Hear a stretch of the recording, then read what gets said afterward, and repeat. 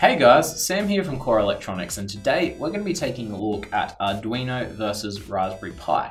It's a question I've gotten heaps, and so I thought I'd do a bit of a write-up and a video explaining what the key differences are between two of the most popular DIY and maker platforms available. Now, if you haven't checked it out already, I recommend going and taking a look at some of the content on the Raspberry Pi and the Arduino. They'll cover, the features and the specs a bit more in depth, but today we're just going to look at the key differences and look at a bit of a comparison and decide, which one's going to be better for your project, or you're going to enjoy more and be able to really sink your teeth in and get that great project out there. So the Raspberry Pi is pretty much a standalone computer in the form of a credit card. You've got a system on chip here which has your CPU, GPU, you've got your memory on the underside, gig of memory. It's running at 1.2 gigahertz.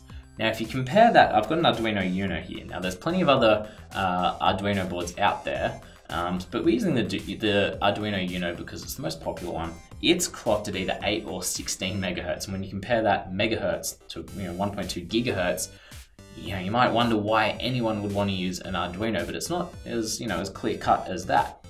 Pretty much the main difference, what it boils down to, is a microprocessor versus a microcontroller.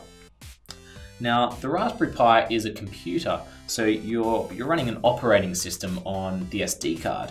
So, there's so many different layers of software. It has to boot up, has to, run software to have that pretty desktop and graphic user interface that you're used to. You've got all these applications and programs that are taking up huge amounts of space and resources on it just so you can run those and, have built-in HDMI support and all the rest. So that comes at a cost of power, which is why like modern computers, have so much processing power. Now, the Arduino has a microcontroller, which is what you call more of a bare metal approach. So, it's not a self-contained computer. If you want audio or video, you have to have extra circuitry to enable it and work with communication buses and things like that. You've only got a USB port, which is for serial communication to the computer. And you need a computer to upload code onto your Arduino. You can't, write your own code in it, like you can with the Raspberry Pi. So things are, tilting a bit in the Raspberry Pi this way, but to understand it, we need to get a little bit deeper. So with the Raspberry Pi, if I want to, say, use the GPIO pins, I want to turn an LED on or off, I can't just program the chip just to do that, because otherwise nothing will happen. I have to have an operating system on there which boots up, loads all these different layers of software. Then I have to open another application, write the code in that, which tells all these different software layers. So it goes from here, I've got my code, filters through until it gets to the direct access of the pins on the processor, and I can then access those. And that takes time, even though you can't really recognize the time. It takes processing power. Whereas with the Arduino, I'm writing a set of instructions which get converted into ones and zeros onto the chip, where I'm controlling every function and every feature directly. If I tell this pin to output a high signal, it's going to output a high signal exactly as I tell it in that code. It does nothing more, nothing less. So there's some of the key differences. There's a bit of a table and a graph down here about the differences between a microprocessor and a microcontroller, which is a bit of a sort of quick reference guide. But so if your project, I think it boils down to what kind of project you want to do. My takeaway is if you want to get into software, you want to learn about Linux and coding and web interaction and things like that, then the Raspberry Pi is going to be your go-to. It supports heaps of different programming languages. You can customize it as a computer to suit whatever needs you want. You can browse the web, you can text edit, all that kind of stuff, which is awesome.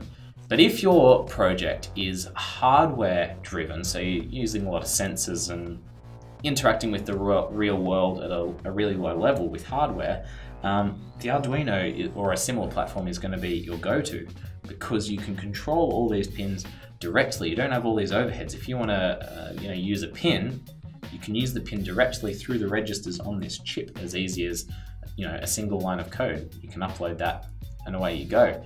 So it's something to think about. They're definitely different beasts, they're different platforms altogether, and it's not a case of one being better than the other. If you just compare the specs on paper, you're going to go, well, there's no comparison really. why would you even look at the Arduino? But you actually have to get down to what you're using it for and what's going on, because all these peripherals, the Ethernet, the USB, the HDMI, they all take up power, and that's where most of the power of a Raspberry Pi, is bundled up. Whereas the Arduino is a much simpler device, but much more, kind of powerful if used in the right way. So I hope this gave you a bit of an idea of the differences and what, a few things you should consider when building your project. I've got the Arduino Uno here, but there's so many different Arduino boards. Some are smaller, some are bigger than the Uno, some more powerful, some less powerful, some have different features like Wi-Fi or Ethernet, but the Uno is a pretty standard kind of board, and they're all going to work in the same way. So hopefully, yeah, you've got a bit more of an idea of the differences, some contrasts and comparisons between them. So go ahead, get started with your project, pick a great platform. You won't be let down by either one of them. They're fantastic, and it really is up to you. So hopefully I'll see you next time, guys. Enjoy your projects. Thanks for watching.